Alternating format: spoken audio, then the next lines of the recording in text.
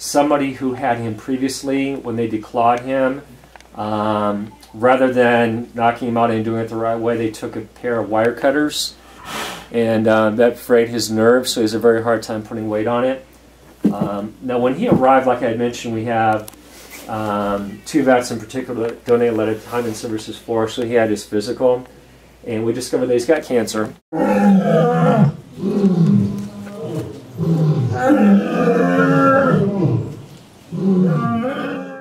Did you have a good week?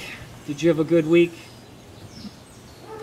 And the 2 of them came from an educational facility in Florida, basically letting the public know about the plight of the big cats in the wild. Hi. And they knew the day would come when they get to get too big. He here, Chewy, originally came from he was in a petting zoo, and then from there he went to a private owner. And when he was with her, he got a really bad cut in his right front hoof, and she didn't want to deal with it.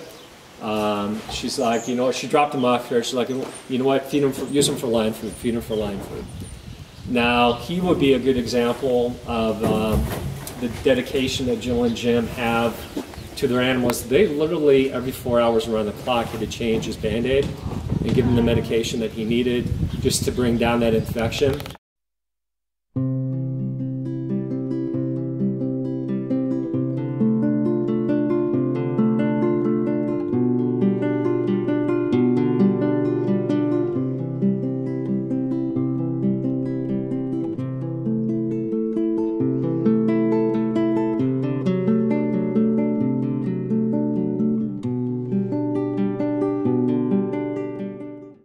Good to see you.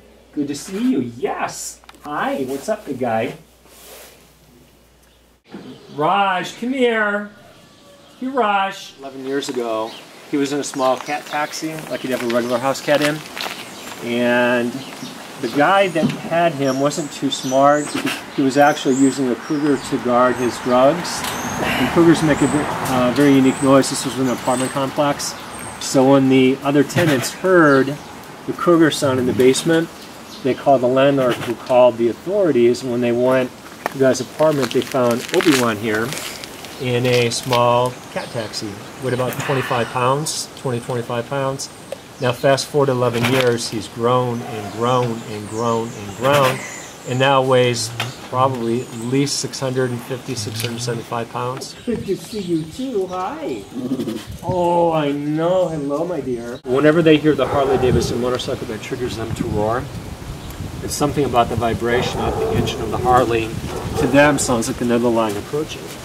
So whenever the biker groups come up, every 15 minutes or so, they'll rev up their Harley-Davidson, and you can hear all of them roaring.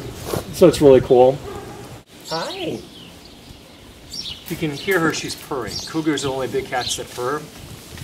Hi, Kaya. What's up, sweetheart? Good to see you, too.